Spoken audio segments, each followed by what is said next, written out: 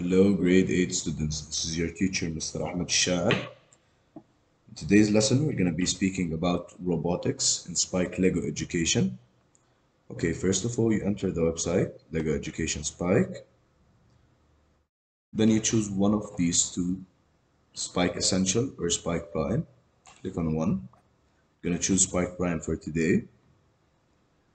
We're going to speak about programming and coding in Spike Prime and how to code your robot to do the right movements, to go in the right directions, have the right sensors as per your build. Of course, you have to check your build first so you would know what you would like your robot to do. When starting, here of course you can see your projects. If you want to open a project, you can find yours. Here we're going to click on new project. We're going to choose one of these three. We're not going to be speaking about Python or word blocks. We're going to speak about icon blocks. You type the project's name. Let's say we're going to do the breakdancer. Okay. Here you can see the tools that find out how your robot, you would like to code your robot or program your robot. As you can see here on the top left, there's a connect. You will connect your robot. There's a cable that you connect it to the laptop or computer so you can program your robot. Of course, here under you can see the tools for your robot. There's one for Spike Prime, one for Spike Essentials. You can find for both. Okay, as you can see here, there is the tools under. There is one for the volume, one for the mic, one for the music. You can find one for everything, of course. Here you can find the play button, stop button. And if you want to download any code that you've done, you can download it here, from here.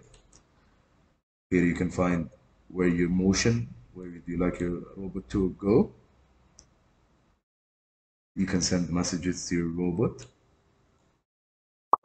As you can see, you can connect everything that you need in this criteria.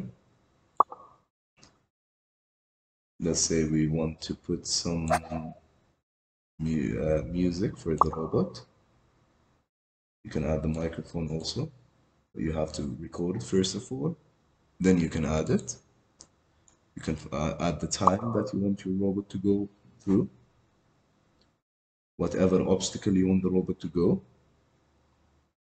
Of course, you can zoom in here, and you can undo your steps or redo your steps from here. You can make the screen bigger if you would like. Here, if you would like to add this, you'll have to start. You can change the colors as the sensors you would like to choose. Start from this, like that. Disconnect the tools as your robot's build. You have to choose your robot's build first, then add the tools, of course.